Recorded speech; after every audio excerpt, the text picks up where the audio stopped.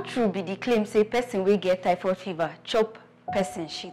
For Instagram, one social media user, Adefunke Arowolo, talk say any person wey get typhoid fever for don chop another person shit, whether e know abi e no know.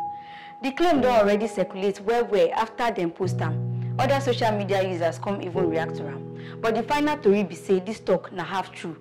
The UK National Health Service, for one online article, talk say the thing wey dey cause typhoid na bacterium called Salmonella typhi, and it dey highly contagious.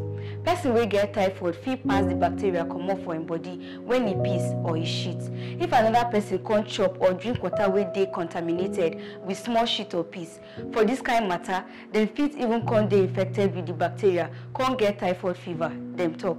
For another talk, the US Center for Disease Control and Prevention also say dem notice say typhoid dey spread through soakaway contaminated food or water and even through person-to-person contact. People wey dey sick now and people wey don recover but still dey pass the bacteria for their shit fit spread the Salmonella typhi or Salmonella paratyphi.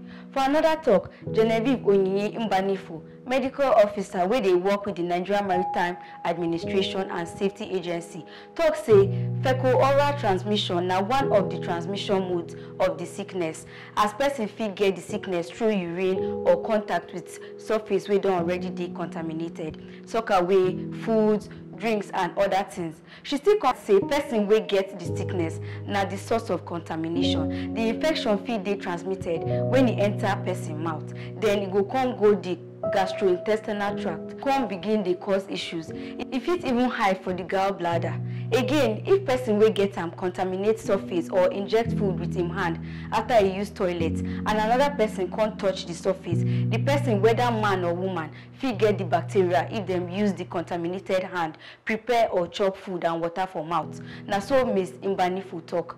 The FactCheckHub don gather plenty fact checks wey dey similar to health misinformation, wey dey include one wey suggest say drinking water wey dem comot from soaked or ripe plantain fit cure ulcer, with another claim wey talk say drinking pineapple with hot water fit cure cancer, and plenty others.